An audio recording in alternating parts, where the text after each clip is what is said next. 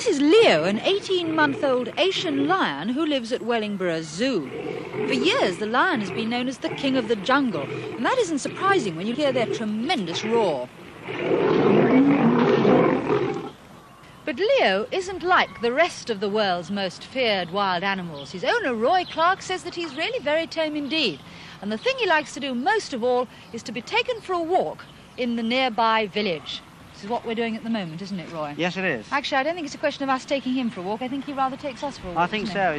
Well, actually, at the moment, he's decided he wants to just sit down and have a rest, so I'm afraid we've got to stand around and wait till he decides to move on again. Roy, tell me something about Leo. How did you find him? He was born in the circus. We had a phone call about 8 o'clock one night telling us his mother had deserted him. We brought him up on the bottle exactly the same as we did our children. Did you bring him up with your children? Yes, he still lives in the house with them, plays with them. What did you give him in those days? We started off on diluted milk and glucose, and since then he's graduated to £12 a metre daily. Well, he's certainly thrived very well. He's absolutely enormous now. What does he weigh? He weighs about £350.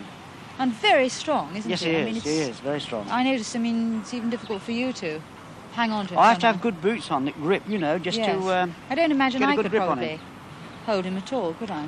I don't think so. No, I don't think so. Well, his best friend, believe it or not, is in my pocket. And if I just unzip my pocket and produce Matilda. Matilda is a little white mouse, and believe it or not, Matilda and Leo get on extremely well together. I think perhaps, as you know Leo a bit better, if you could just put Matilda on to... darling. There's a good boy.